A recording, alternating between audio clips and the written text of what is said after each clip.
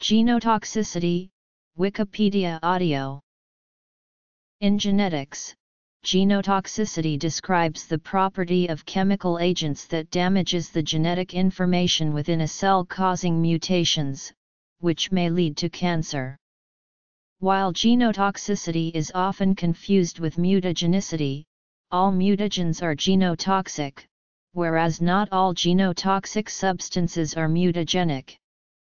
The alteration can have direct or indirect effects on the DNA, the induction of mutations, mistimed event activation, and direct DNA damage leading to mutations. The permanent, heritable changes can affect either somatic cells of the organism or germ cells to be passed on to future generations. Cells prevent expression of the genotoxic mutation by either DNA repair or apoptosis. However, the damage may not always be fixed, leading to mutagenesis. To assay for genotoxic molecules, researchers assay for DNA damage in cells exposed to the toxic substrates. This DNA damage can be in the form of single and double-strand breaks, loss of excision repair, cross-linking, alkali label sites, point mutations, and structural and numerical chromosomal aberrations. The compromised integrity of the genetic material has been known to cause cancer. As a consequence, many sophisticated techniques including Ames assay, in vitro and in vivo toxicology tests, and COMET assay have been developed to assess the chemical's potential to cause DNA damage that may lead to cancer. The genotoxic substances induce damage to the genetic material in the cells through interactions with the DNA sequence and structure. For example, the transition metal chromium interacts with DNA in its high-valent oxidation state so to incur DNA lesions leading to carcinogenesis. The metastable oxidation state CR is achieved through reductive activation. The researchers performed an experiment to study the interaction between DNA with the carcinogenic chromium by using a CR-salin complex at the specific oxidation state. The interaction was specific to the guanine nucleotide in the genetic sequence. In order to narrow the interaction between the CR-salin complex with the guanine base, the researchers modified the bases to 8-oxo-Gs so to have site-specific oxidation. The reaction between the two molecules caused DNA lesions. The two lesions observed at the modified base site were guanidinohydantoin and spiroiminatohydantoin. To further analyze the site of lesion, it was observed that polymerase stopped at the site and adenine was inappropriately incorporated into the DNA sequence opposite of the 8-oxo-G base. Therefore, these lesions predominantly contain GT transversions. High-valent chromium is seen to act as a carcinogen, as researchers found that the mechanism of damage and base oxidation products for the interaction between high-valent chromium and DNA are relevant to in vivo formation of DNA damage leading to cancer in chromate-exposed human populations. Consequently, it shows how high-valent chromium can act as a carcinogen with 8-oxo-G forming xenobiotics. Mechanisms. Another example of a genotoxic substance causing DNA damage are pyrrolizidine alkaloids. These substances are found mainly in plant species and are poisonous to animals, including humans. About half of them have been identified as genotoxic and many as tumorigenic. The researchers concluded from testing that when metabolically activated, PA produce DNA adducts, DNA cross-linking, DNA breaks, sister chromatid exchange, micronuclei, chromosomal aberrations, gene mutations, and chromosome mutations in vivo and in vitro. The most common mutation within the genes are GC-TA transversions and tandem base substitution. The pyrrolizidine alkaloids are mutagenic in vivo and in vitro and, therefore, responsible for the carcinogenesis prominently in the liver. Comfrey is an example of a plant species that contains 14 different PA. The active metabolites interact with DNA to cause DNA damage, mutation induction, and cancer development in liver endothelial cells and hepatocytes. The researchers discovered in the end that the comfrey is mutagenic in liver, and PA contained in comfrey appear to be responsible for comfrey-induced toxicity and tumor induction. The purpose of genotoxicity testing is to determine if a substrate will influence genetic material or may cause cancer. They can be performed in bacterial, yeast, and mammalian cells. With the knowledge from the tests, one can control early development of vulnerable organisms to genotoxic substances. The bacterial reverse mutation assay, also known as the Ames assay, is used in laboratories to test for gene mutation. The technique uses many different bacterial strains in order to compare the different changes in the genetic material. The result of the test detects the majority of genotoxic carcinogens and genetic changes. The types of mutations detected are frame shifts and base substitutions. The purpose of in vitro testing is to determine whether a substrate, product, or environmental factor induces genetic damage. One technique entails cytogenetic assays using different mammalian cells. The types of aberrations detected in cells affected by a genotoxic substance are chromatid and chromosome gaps, chromosome breaks, chromatid deletions, fragmentation, translocation, complex rearrangements, and many more. The clastogenic or anugenic effects from the genotoxic damage will cause an increase in frequency of structural or numerical aberrations of the genetic material. This is similar to the micronucleus test and chromosome aberration assay, which detects structural and numerical chromosomal aberrations in mammalian cells. In a specific mammalian tissue, one can perform a mouse lymphoma TK+ assay to test for changes in the genetic material. Gene mutations are commonly point mutations, altering only one base within the genetic sequence to alter the ensuing transcript and amino acid sequence.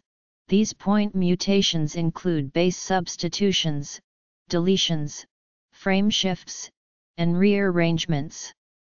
Also, chromosomes' integrity may be altered through chromosome loss and clastogenic lesions causing multiple gene and multi-locus deletions. The specific type of damage is determined by the size of the colonies, distinguishing between genetic mutations and chromosomal aberrations. The SOS/OMU assay test evaluates the ability of a substance to induce DNA damage. It is based on the alterations in the induction of the SOS response due to DNA damage. The benefits of this technique are that it is a fast and simple method and convenient for numerous substances. These techniques are performed on water and wastewater in the environment. The purpose for in vivo testing is to determine the potential of DNA damage that can affect chromosomal structure or disturb the mitotic apparatus that changes chromosome number. The factors that could influence the genotoxicity are ADME and DNA repair. It can also detect genotoxic agents missed in vitro tests. The positive result of induced chromosomal damage is an increase in frequency of micronucleotide PCEs. A micronucleus is a small structure separate from the nucleus containing nuclear DNA arisen from DNA fragments or whole chromosomes that were not incorporated in the daughter cell during mitosis. Causes for this structure are mitotic loss of acentric chromosomal fragments, mechanical problems from chromosomal breakage and exchange, mitotic loss of chromosomes, and apoptosis.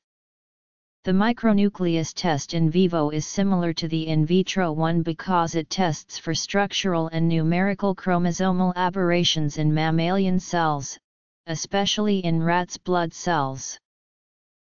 Comet assays are one of the most common tests for genotoxicity. The technique involves lysing cells using detergents and salts.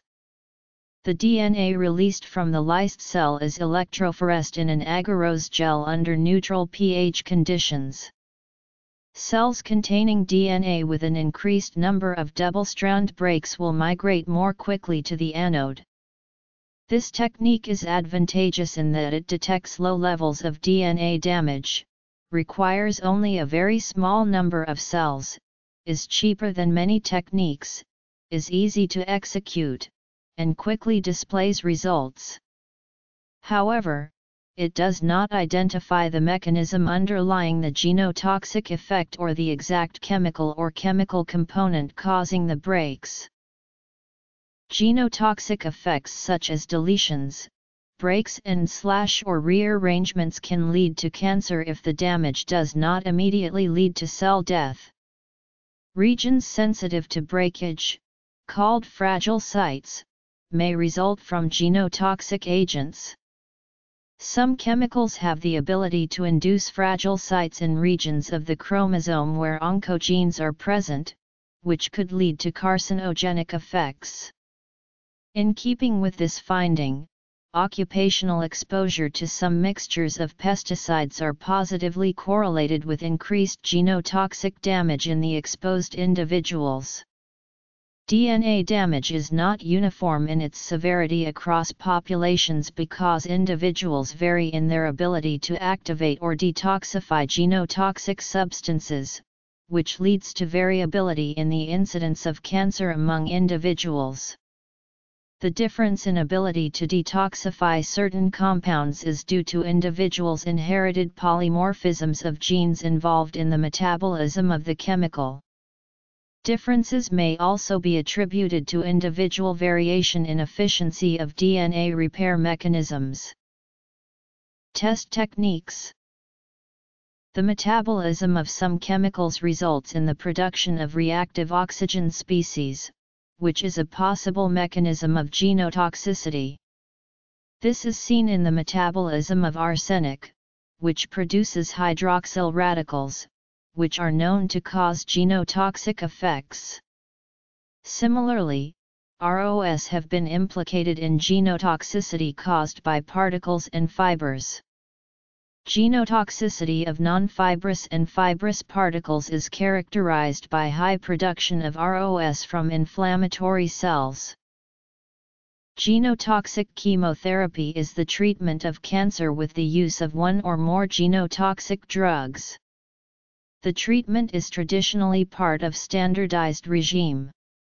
By utilizing the destructive properties of genotoxins, treatments aims to induce DNA damage into cancer cells. Any damage done to a cancer is passed on to descendant cancer cells as proliferation continues. If this damage is severe enough, it will induce cells to undergo apoptosis. A drawback of treatment is that many genotoxic drugs are effective on cancerous cells and normal cells alike. Selectivity of a particular drug's action is based on the sensitivity of the cells themselves. So, while rapidly dividing cancer cells are particularly sensitive to many drug treatments, often normal functioning cells are affected. Another risk of treatment is that, in addition to being genotoxic, many of the drugs are also mutagenic and cytotoxic. So the effects of these drugs are not limited to just DNA damage. In addition, some of these drugs that are meant to treat cancers are also carcinogens themselves, raising the risk of secondary cancers, such as leukemia. This table depicts different genotoxic-based cancer treatments along with examples. Bacterial reverse mutation assay. In vitro toxicology testing. In vivo testing. Comet assay. cancer. Genotoxic chemotherapy. Risks. Different treatments.